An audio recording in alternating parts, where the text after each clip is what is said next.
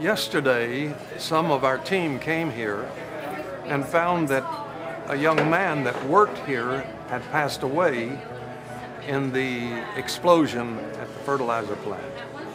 And they're all broken in heart about it, sad. And they all loved him dearly. And so he's passed and they were just really broken, and our team was here to love on them. We got the shirts made, of course, because he was a really big fan of Batman. And, he always had a necklace with like a Batman design on him, always. He never took that off. But the restaurant, decided to get the shirts made with him.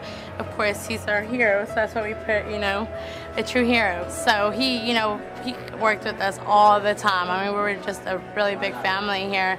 We're just going to miss him, having him around, and it's just going to be really hard.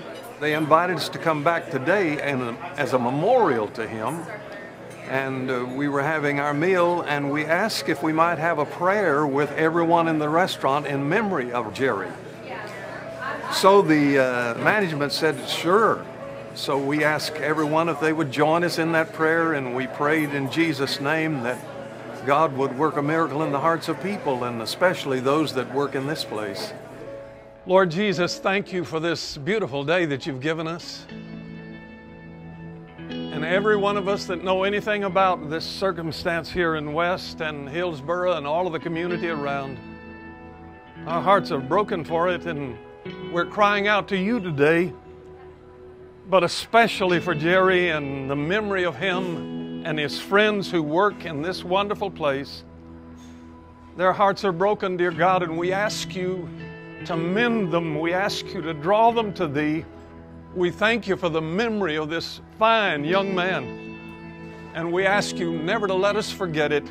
And all of those that have passed unto thee, we ask you, Jesus, to bless the families and bless the friends. And thank you for this marvelous privilege today.